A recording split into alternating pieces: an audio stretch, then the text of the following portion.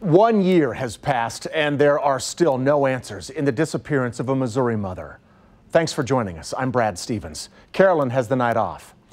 Echo Lloyd's children just went through their second Mother's Day without her.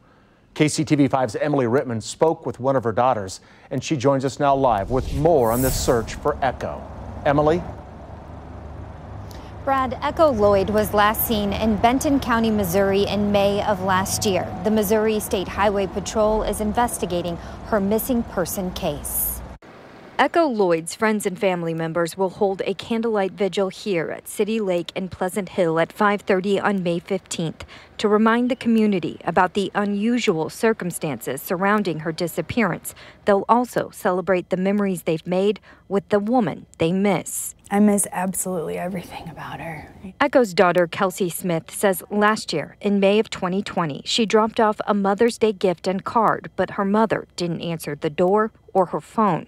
When her calls kept going to voicemail, she says she used a window to get inside her mother's home. She found her mother's purse. Her wallet was there, ID, cash, her pistol was missing, her cell phone, her medications, and keys. Since then, Smith says her mother's phone has not been used. It's been really hard. It's really hard to be able to celebrate everyone around you, not be able to celebrate your own mom. And the fact that she is not where she deserves to be. She should be home. She wouldn't ever go without her grandkids or her kids. My mom would never be gone this long by choice. I truly believe that. Smith says Echo's friends and family members have searched, posted flyers, and contacted media outlets, holding on to hope and wanting answers, but they're only left with questions. Now is when I really need people to be asking, you know, where is she? Where's the evidence? What's going on here? Why she deserves to be home, why she needs to be looked for, why she's important, because she is important.